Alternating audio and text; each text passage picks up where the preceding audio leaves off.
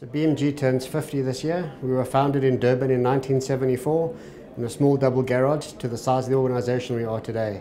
And I think what sets us apart in the industry is our ability to offer solutions as well as products. We don't just drop boxes. We go to customers, we understand their issues, we give a solution, and we're there 24/7. I think a show like Electra Mining gives us the opportunity to showcase and demonstrate our capabilities.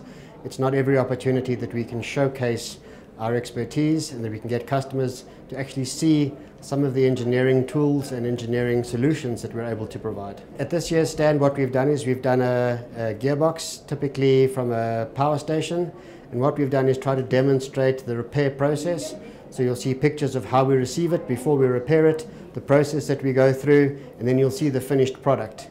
We've tried to get as many of our big engineering products onto the stand as we possibly can. Lots of motion, because the guys that are walking to the stand like to see things that move. So it's not static, it's very much a motion stand. So at our head office in Johannesburg, we have integrated an entire solar platform.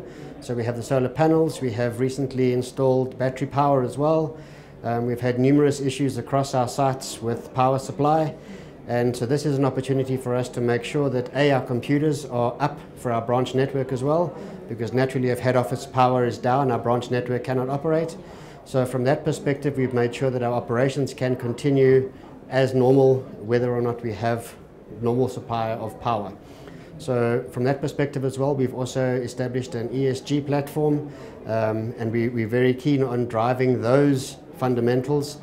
We've also integrated a borehole into the system so that we're trying to be as renewable as possible and as self-sustainable as we possibly can. It makes sense, obviously, from a sustainability perspective, but also as a responsible business. We are listed on the Johannesburg Stock Exchange as well through Invicta, our holding company.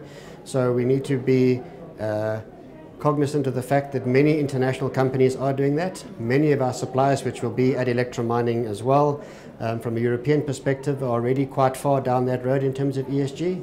So we're piggybacking on a lot of their initiatives as well, not reinventing the wheel and aligning ourselves with those key suppliers. During COVID, we launched the online store. It was extremely difficult to visit customers. So we've put the platform in place. So now omni-channel, our customers can go online, they can register, they can buy their products, we will deliver the next day. So it's just an opportunity to get a little bit closer to our customers, even from a cash sale perspective. So we've gone B2B and B2C, can go online, register, buy your goodies, either collect them in store or we'll have them delivered the next day from one of our branches.